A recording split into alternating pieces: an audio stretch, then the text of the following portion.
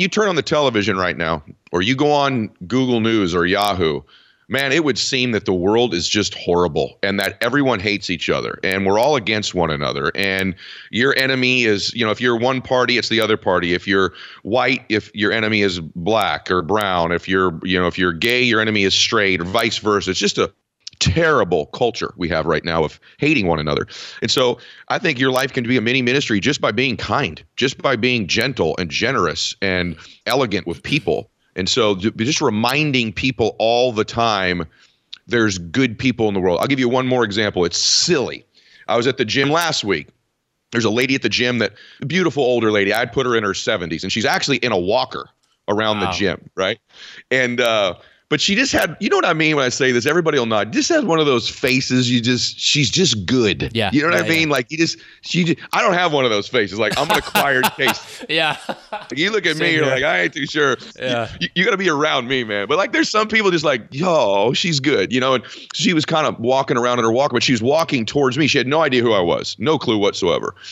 And she said, can I just tell you? I thought it was the coolest thing for a woman in her 70s to say to me. I said, sure. She goes, I just think your tattoos are spectacular. And I'm like, thank you, because I have some tats, I said, well, thank you so much. She goes, no, I really mean it. I've seen you here before, and you're such a nice man. You're so kind to everybody. And I just think your tattoos are beautiful. All she did, and that was it. I said, well, thank you. And she walked away. I just thought, there's good people in the world. She was just being sweet. She clearly wasn't hitting on me, right? No, yeah.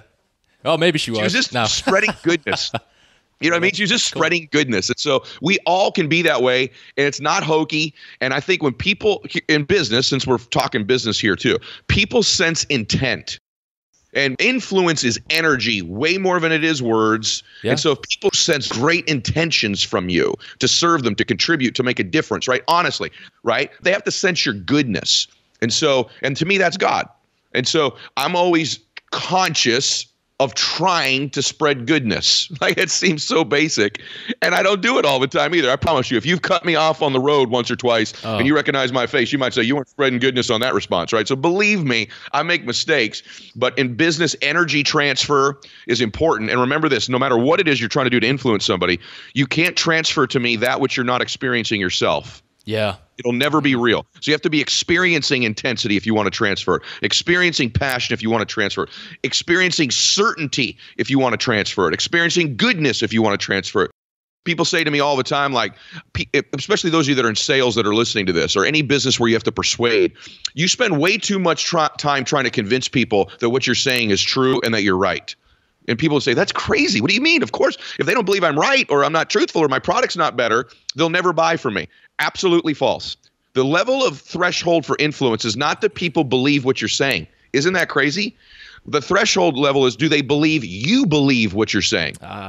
That's a subtle distinction that I'm like, when I'm on stage and I'm speaking, I'm not trying to convince you of what I'm saying to be true. Right. I'm trying to convince you that I believe it's true. You know it's true already. I know it's true. And so think this through, everybody. First, it's easier. And number two, it's not needy. It doesn't come off as if you need them. It doesn't come off as if you've got something to get out of it. Try to start to focus on transferring energy to people if you're going to persuade them, and focus specifically on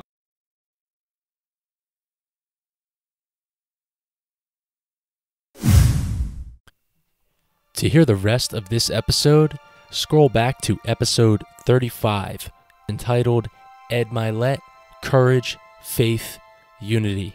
What you haven't heard about Ed Mylett.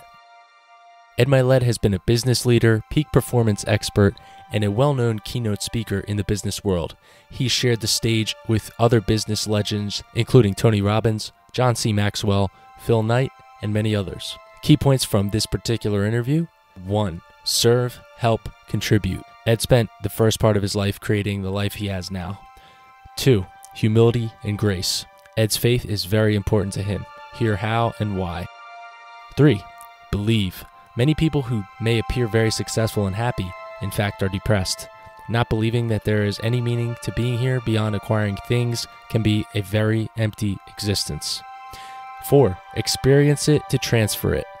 5. Plant seeds. You have to have faith that God is going to provide a harvest, and you cannot control the harvest, but plant seeds.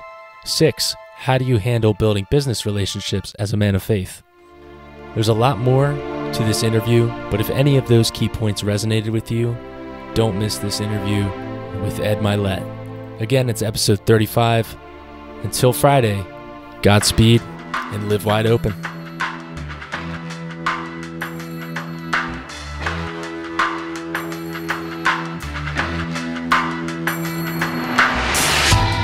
Congratulations on making it to the end of this episode.